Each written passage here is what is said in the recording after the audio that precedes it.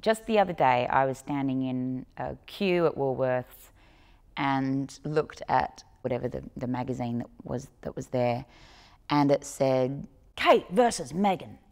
We never saw Charles versus Andrew, but we got Diana versus Fergie. And, you know, in my mum's era, we had Elizabeth versus Margaret. And it's just gone on and on and on, and it's like these women need each other. They are living this crazy life. And for some reason, this society that we live in says there is not enough room for one powerful woman most of the time, let alone two. So we are going to drive you apart. No one knows what those women are going through more than the other woman.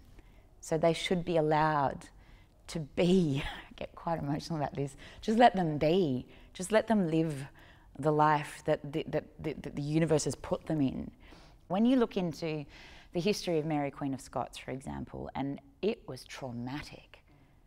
She had some incredible cruelty placed over her head, and she was ground into the dirt, quite literally sometimes.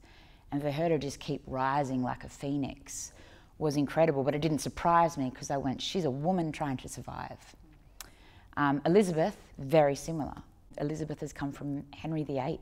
She has watched her own father slaughter women.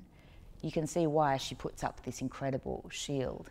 It's little surprise to me that she claimed herself the Virgin Queen, because she was not letting anyone invade her, either physically, emotionally, geographically, and as a result, the decisions don't confuse me. They make complete sense and, in fact, break my heart. These women were not allowed to be friends, even though they did everything that they could early in life to be friends.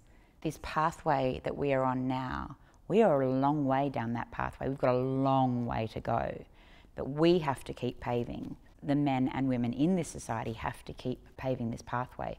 But Elizabeth and Mary, they started it way back then. They were the ones that set these foundations of, you don't speak to me like that. I have the same power as you, if not more sometimes, and I deserve my place in this world. We are all queens.